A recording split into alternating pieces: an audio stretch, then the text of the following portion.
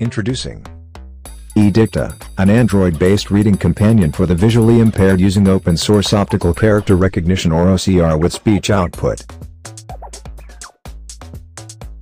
According to the World Health Organization, 2021, there are approximately 284 million visually impaired persons in the world, with 39 million people blind. It is possible to say that 60% of the world's blindness is curable and 20% is preventable. They are frequently required to read printed information in braille. However, there are limits for these people when the material is not printed in braille. Our project, a mobile application, can recognize text from a captured image and translate it to speech as aid for the blind in their activities such as reading and learning. How to use E-dikta.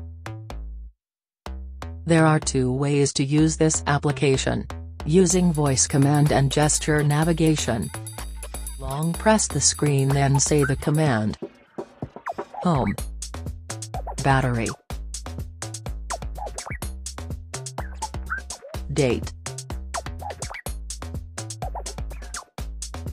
Time.